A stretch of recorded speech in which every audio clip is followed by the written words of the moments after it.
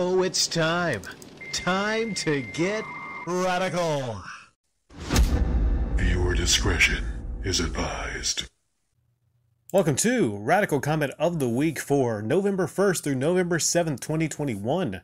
These are the very best comments from that time period, starting out with the three honorable mentions. We have Juliet India Mobile, Hooded Farmer, and Brutes McGee.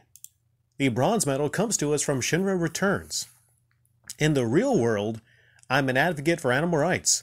This tweet, as you say, Rick, is laughable. No one in the movement with any sense at all would take offense to the use of language regarding baseball. The most important debate that can arise from the concern's speciesism, it's an important concept in the AR movement.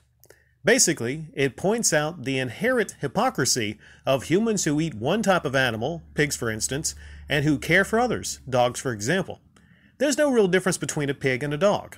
Both are knowing, feeling conscious beings with lived experience. Yet both are valued in different ways by people. One is food, while the other is friend. There are historical reasons for this, but ultimately there's no real meaningful difference between both species. But we discriminate between them both based on their species, hence speciesism as a term. Note I don't use it myself. Hope that clears that up.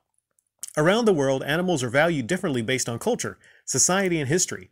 An example is the taboo around the consumption of cattle in India. However, dogs are consumed in Southeast Asia routinely. So in conclusion, our relationships to animals are complex, contested, and socially constructed, and sometimes rather arbitrary. Yeah, the difference between a pig and a dog. I really started to think about it, and it brought me back to an upload from last year, I believe, where they tested the ability of a pig. Remember the pig that somehow played a video game? You know, that kind of proved that pigs do have intelligence.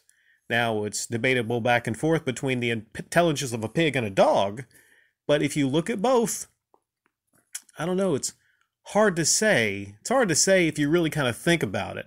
I mean, society has meshed us to see like cats and dogs as friend, and then pigs and cows as food. I mean, I guess it's just luck of the draw. It's just how it works. I guess humans, we need something to eat. And decisions were made generations and generations ago that these are the things that you eat, and this is the things that you befriend and you love. So I get that. The term speciesism in that respect, you know, because I thought they just kind of made it up, that it didn't have any actual origin. But PETA used it in a different way, talking about bullpen and how it's, you know, speciesism on the bullpen. Meanwhile, the bulls and the cows, they don't care about that. You know, the cows specifically, they care about going, you know, to be turned into hamburgers. Delicious, delicious hamburgers. Yes. Now, it doesn't mean I'm not going to no longer eat hamburgers, but, you know, I get it. I understand it. It's all about the lottery, if you're lucky or not. I'm pretty lucky. I mean, you and me are pretty lucky, Shinra Returns. You know, we're humans. We do not get eaten. Unless there's a zombie outbreak or something like that. Or, you know, there's people that eat people, you know. Who are these people that eat people? These people eaters. Thank you there, Shinra Returns. The silver medal comes to us from Red Strice 97. I've said before and I'll say it again, humor is different with different people. It's the very reason why I enjoy watching reruns of Big Bang Theory but could never get into The Office despite trying too many times. My wife and I are polar opposites on Napoleon Dynamite. I enjoy the humor and she thought the movie was a complete waste of time. When you think about the setting of ND, rural Idaho, and the time period it came out in 2004, it easily adds to the experience and humor as well. When you have that setting in your head, little things like the Happy Hands Club and how the kids, even the adults in the movie behave overall, it all just makes sense, and the end result is funny, as all stereotypes are used to the fullest. All you need to know is just a little bit of rural America to enjoy this movie. I've also found this movie to be a ton of fun when you are watching it with friends as well, as the ones that don't get certain things that can easily be helped out by others. One movie in particular that is hugely underrated, and I think it's because no one understood it, was John Carter. I really liked John Carter, but the reason was because I knew the history of the book, or a series of books. The first book was written in 1911. Many people did not know that when they saw this movie, so you have to put your mindset as a person living back then. Many people at that time really thought the planets of Mars and even Venus had living creatures on them, including humans. This is very much why Mars in this movie was the way it was. This is a sci-fi story written a very long time ago. I think if people just knew a little bit more about certain movies before watching them, like John Carter, they would at least appreciate them more and maybe even like them. This post is long. I hope YouTube allows it. Well, YouTube did allow it, although there are many posts with certain words, many potential, comment medalists that YouTube sadly does not allow right now. Now, when it comes to Napoleon Dynamite, I don't use that as an indicator on really someone's humor ability, because some people will find that funny, that like funny movies, and some people will not, get any of the humor. Doesn't mean if you don't get the humor in Napoleon Dynamite, like it's a masterpiece or something like that. But it's just, there's many things I like about it.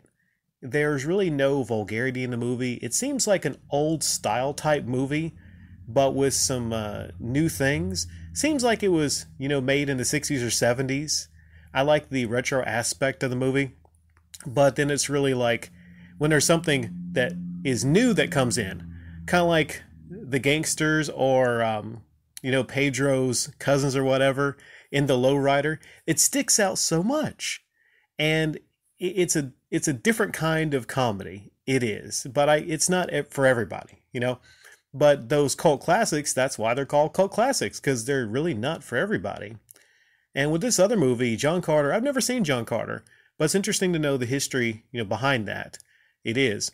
Sometimes the build-up and the history behind a movie, you look into it, you look at how it was made, or you look at how much money was put into it, or how much time and effort, and let's say it turns out really bad. It doesn't mean that there wasn't a lot of people that put a lot of loving and crafting effort into the production of that. One more thing about Napoleon Dynamite is, has a great soundtrack.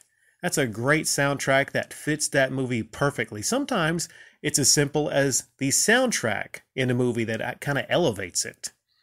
Thank you, Red Strauss 97. And now we have the shiny, shiny gold medal. It's actually not a comment, but a response to a comment, which is still a comment. Lassie Kinnuin 81.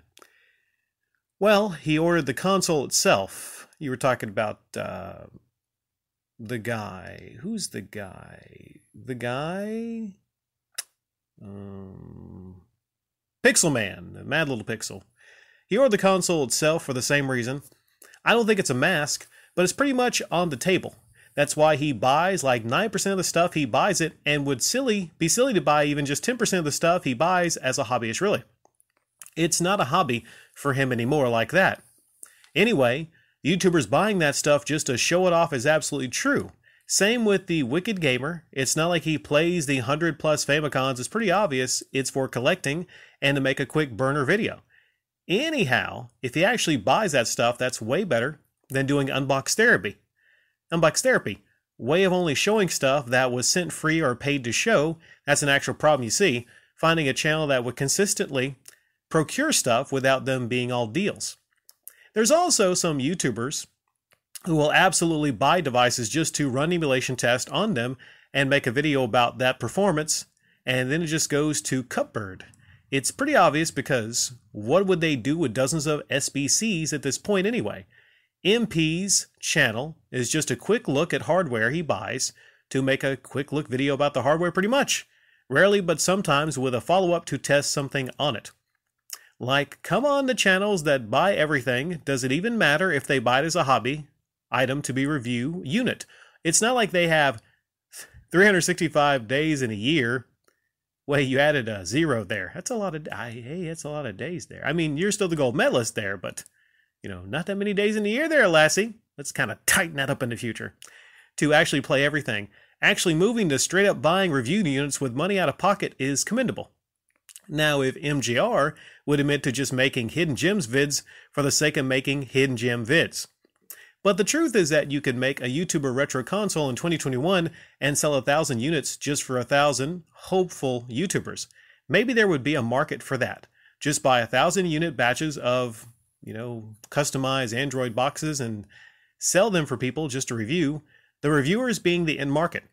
Like Soulja Boy put something quirky on the firmware for every version, 1,000 times $100, half profit, do it one time a year, and live in Southeast Asia in comfort, and spend a month customizing the firmware for every year. Maybe call them a Duckling Company, Consoles or Company. Maybe even add bugs to the UI for the YouTubers to crap on. Like that Life of a Black Panther game that made a ton of money because people... Oh, okay, Panther game. That made a ton of money because people bought it just to crap on it, knowing full well it was crap. To that last thing, interesting idea you have there. What if something is brought out and it's crapped on by a lot of YouTubers? But the idea from someone like Soulja Boy is, if there's all these YouTubers talking about it, it might have the opposite effect. Like basically they're getting like free promotion. That's interesting. I don't know if that's a really sound strategy or whatnot. And you mentioned Southeast Asia, I think here, where they eat dogs, so lot I could talk about here. You bring up MGR, just possibly wanting to admit for the channel that he does things just for the channel, that it's a business. It is not because he's actually passionate about talking about the hidden gems, but he needs to upload something for the channel. Maybe that's the case. Past a certain point, he's got to upload something for the channel. In all honesty, maybe MGR really isn't even really that passionate about, game collecting, but it's made him a fair bit of money on YouTube, so he needs to keep up the mask. Keep up the mask. You bring up the mask. And Art Bell is the person I think you responded to talking about, the mask. And when a YouTuber is actually honest. And there was a moment from this person of honesty, because maybe he just didn't want to be roasted in the comment section when he said, hey, I'm just getting these Amico games. I'm getting this for the channel. You don't think I'd actually get this stuff. No, I'm getting this for the channel. It's for the channel. Honesty is very important on YouTube, but it's rare that we actually see it. How many of these channels actually got this stuff, bought these Amico games because they wanted to have it on their upload, and they thought, you know what? Maybe I'm going to make some ad revenue from actually just, buying this stuff and then crapping on it, calling it greeting cards. Again, to a business aspect, if he didn't make as much in ad revenue from the cost of getting those items, those games, then that was a bad business decision, a bad business move.